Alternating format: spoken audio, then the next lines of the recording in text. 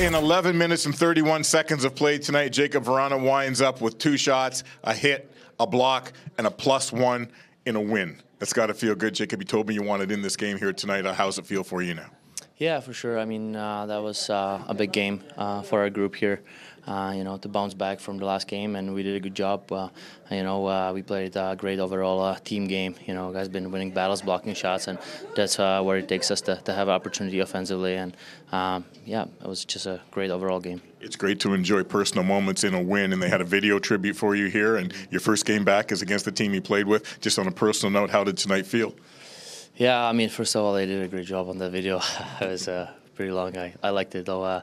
But overall, just got here to this arena. Obviously, I had some flashbacks from playing here. But, once the puck was dropped, it was all business. And we did a great job today. I'm proud of the guys. And we can bounce back from this win. And now that this is over, how long do you think it'll take to get your NHL legs and lungs back under you and contribute like you want to? I mean, I've been feeling pretty well. I tried to keep it simple today. It was first game back, but it worked out.